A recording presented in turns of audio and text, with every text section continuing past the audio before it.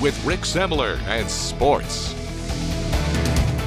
Welcome back. It's a historic weekend coming up for Terre Haute South Wrestling. For the first time in school history, they are sending 3 individual wrestlers to the state finals, which gets underway Friday in Evansville. Coy Bender is ranked 14th in the 165 weight class. He'll enter state with a 34-7 record. At 175, Cooper McCloy is 35-5 and ranked 18th. Colin Cassad will be competing at 190. He's 37-4 and ranked 11th in his weight class. All 3 Braves, this is their first trip to state. The seniors believe they can do some big things at the state level.